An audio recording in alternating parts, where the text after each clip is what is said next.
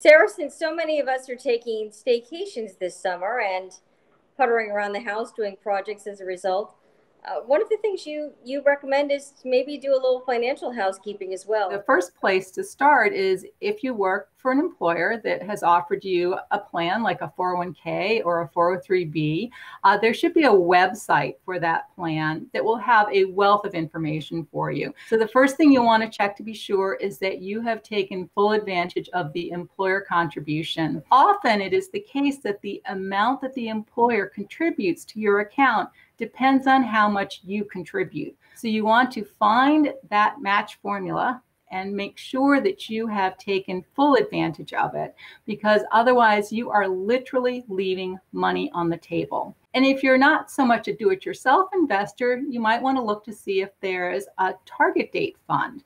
And what the fund does for you is an investment professional invests in a diversified portfolio, so a mix of stocks and bonds, that rebalances over time as you're approaching retirement, and as the fund is approaching that target date, it will become more focused on income and less focused on growth, because as you get to retirement, that's what you'll be more focused on. The next thing you could do is look at creating or building up your IRA, your individual retirement account. Yes, IRAs are a great option, whether you have a plan at work already, or especially if you don't have a plan at work already. You could open a traditional IRA, in which case, if you're eligible for a deductible contribution, you save on taxes now. Alternatively, you could open a Roth IRA, and with a Roth IRA, you pay taxes on the contribution now. So it's an after-tax contribution. So now you've figured out traditional or Roth. The next step, of course, is choosing the investments.